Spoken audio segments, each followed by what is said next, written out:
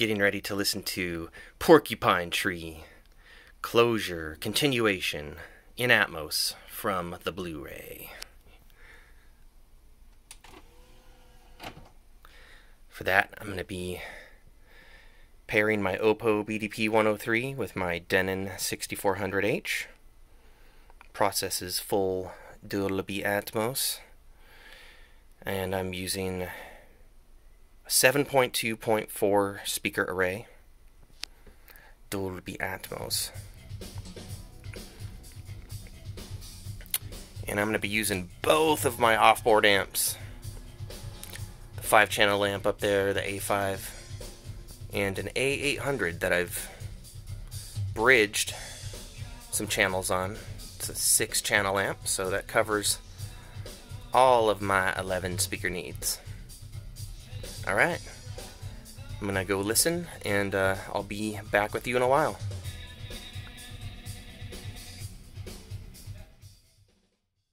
Alright, so today we are talking about Closure, Continuation, the latest album, the latest deluxe set from Porcupine Tree, which is, at this time, Steven Wilson, Gavin Harrison, and Richard Barbieri. Let's look a little bit at the deluxe set in terms of its content, and then just want to discuss the music, the mixing. So you have this slipcase for the deluxe set. The front looks like some sort of a textured print, and then the back, I think the graphic is actually stuck on there, just a sticker.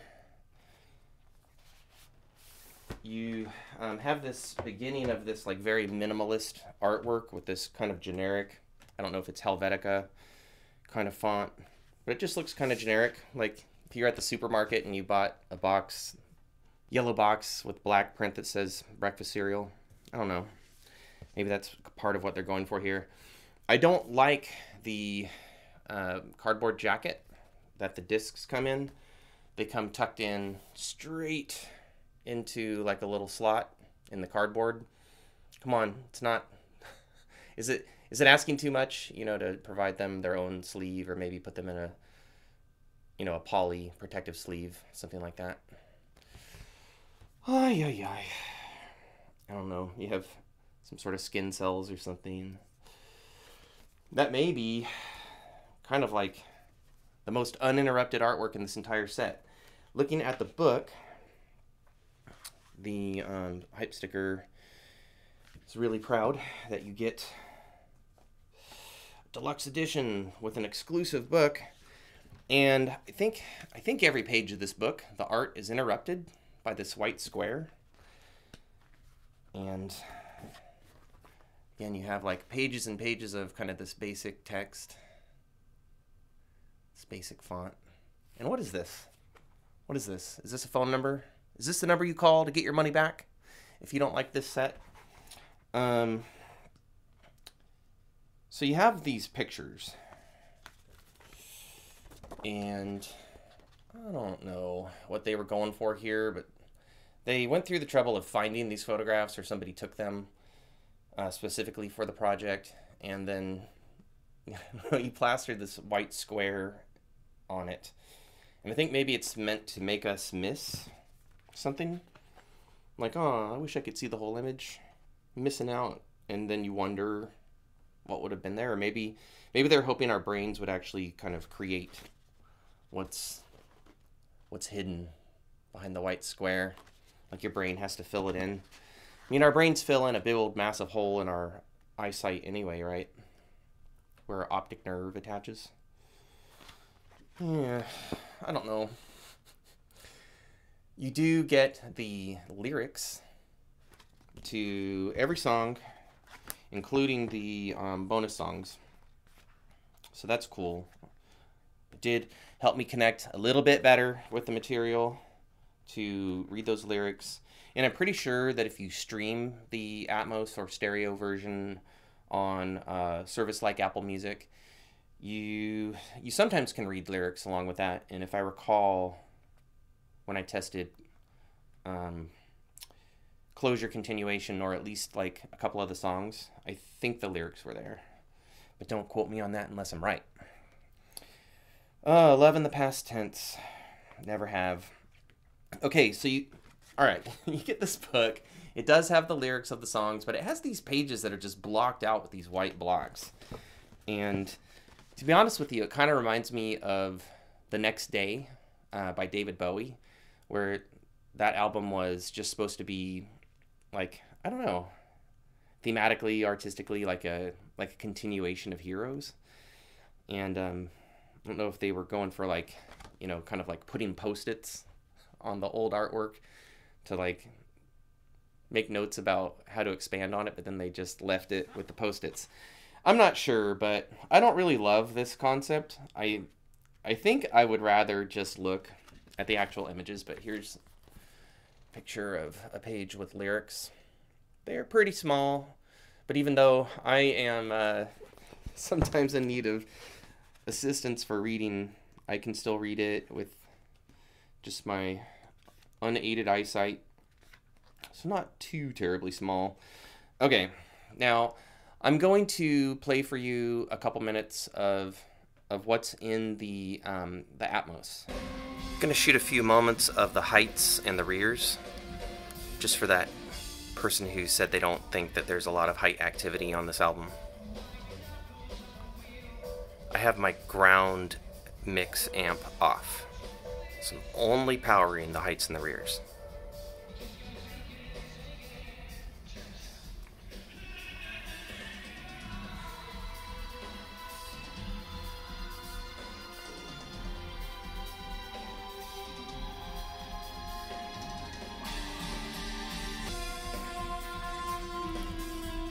So I'm hearing vocal effects, keyboard effects, extra guitars, some drums, like maybe the room treatment for the drums.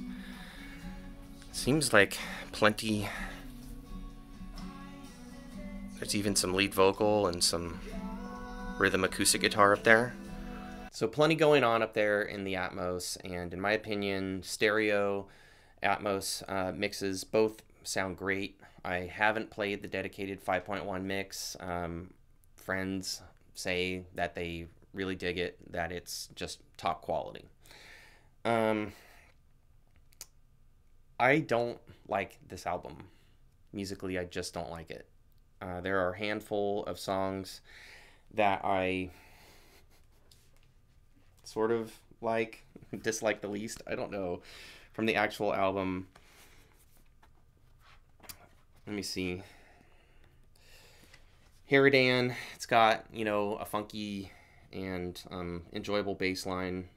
Rat's Return has probably the coolest, weirdest riff of the album. And then Chimera's Wreck has this kind of haunting guitar passage. It goes through movements, and to me it actually feels kind of like it's the strongest connector to what I consider the best of Porcupine Tree. And so maybe if the first 6 tracks were closure and Chimera's Wreck were continuation, and we could expect more of that on Porcupine Tree's next album, I would be pretty happy with that. Not to mention Population 3 and instrumental Never Have and Love in the Past Tense are possibly my 3 favorite songs from this entire set. I really wish they'd been included in the album proper, or at least if they could be included on the Blu-ray anywhere at all. The Blu-ray is pretty bare. It just has the album proper in stereo 5.1 and Atmos. There are no videos, no Air Studios footage. The bonus tracks have been left off entirely, not even available in high-res stereo, and definitely not mixed in surround or immersive. And so I'm not crazy about the value of this set. It's almost like they were giving us an incentive to have to listen to CD2, which I don't know why they would do that.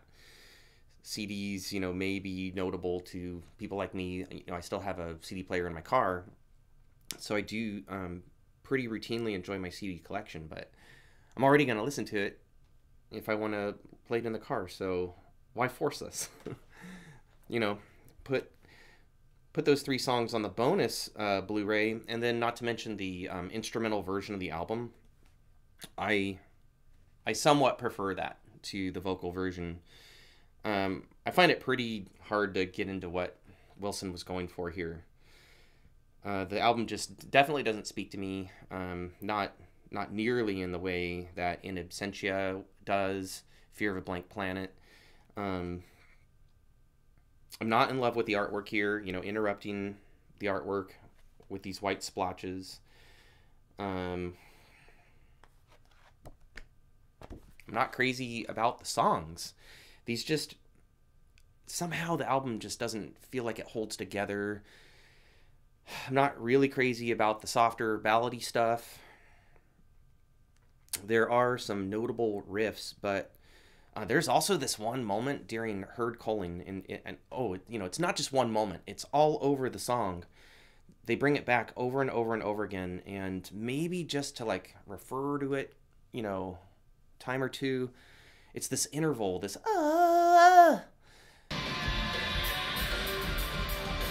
that I didn't really like it from the first I heard it. I think it is meant to be unnerving, but it's just repeated so much that I've really grown really not to like it. And if I never hear Herd Calling again, vocal or instrumental, because of that, that'll be okay with me, and that's a little sad. I know that the subject matter of Herd Calling is supposed to be intense and maybe bother us a little bit.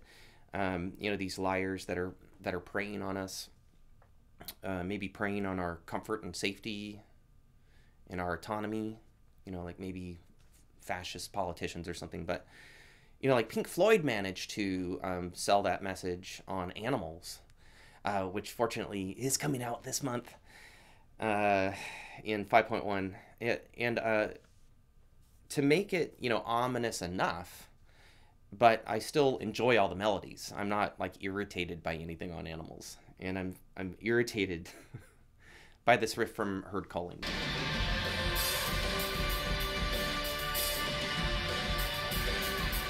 Musically, this album just isn't a huge winner for me. I only like a few of the songs. I like the bonus songs better, and I miss them on the Blu-ray. So, for mix, stereo, Atmos, I can vouch for personally, and other people like the 5.1. I would give this full marks, 10 out of 10. Musically, this just isn't doing it for me. And my bona fides, as, they would say in Oh Brother, Where Art Thou? I like plenty of Steven Wilson. If you go back to the beginning of this channel, back a few years ago, the first thing I did, like while I was still overseas, waiting to come home from a combat tour, and trying not to go crazy, so I kind of thought up this channel and started making some content for it, just like from my bunk and from a USO sound room. Anyway, I did a primer on like what Steven Wilson had been up to that point. And I love plenty of his albums, especially Raven, especially Hand. To the Bone, I don't like a couple tracks, but I like the majority of the album. And like I said, I like In Absentia, I like Dead Wing, Fear of a Blank Planet, and The Incident's okay, but it has this one annoying song, and so I guess this album does too. Yeah, I can't rate this one super strongly. I don't think I really want to listen to it again, and I definitely wouldn't use this to get a fan into Porcupine Tree. So I'd have to give this like maybe like less than average, like maybe a 4 or 5 out of 10. And then in terms of sonics, this thing sounds amazing. It sounds wonderful. I love that Gavin is pretty prominent in the mix, and that probably is the best thing going here for me, and it might be why I like the instrumentals the best. Gavin mixed the drums, so you get his drum mix, stereo or Atmos, the way he intended it, and then you get to hear his parts more intricately just because, some stuff is removed out of the way. So, sonically, I'd give this full marks, and then for value, I'd just give this 0 points. So I'd have to say, if you dig Porcupine Tree, like, you're Steven Wilson Porcupine Tree completist, then obviously you have to get this, and you probably already have it. If you're on the fence, this is an expensive set. I think it's going for, like between $60 and $80, depending on when and where you find it. And I don't feel the value's there. The Future Bites was a pretty stark art concept, and so is this one. I wonder, if Steven Wilson is just sort of jaded or, maybe cynical about the music business, but don't take that out on the fans. This really feels, like almost pushing things to the point of taking advantage. All right, so I don't feel the value's there at all. So I'd have to say, like, if you want to check out the music just to see if you agree with me or whatever, then just maybe stream it. I think they have some content up on YouTube, or if you already have, a music service, then, check it out there. Don't go in, for the high dollars that are being asked for the set. I just don't think it's worth it. The best mix in the world, stereo, 5.1 or Atmos, can't save music that you're not digging, and this just isn't going to be in the repeat section of my collection. It's just not. All right, so I hope whether you're a Porcupine Tree fan, Steven Wilson fan, or surround enthusiast, or just a music lover or whatever, even if you don't agree with me, I hope you just appreciate, that I'm willing to give my honest opinion. If you decide to check out this album, I hope you love it. And if you do, let us know. Leave a comment. This is just, my opinion. Just trying to give you my feedback from my listening experiences. If you like what I do, please subscribe, ring the notification bell, like the video, share the video, leave your comments. It all helps us all enjoy music together and to live life in surround.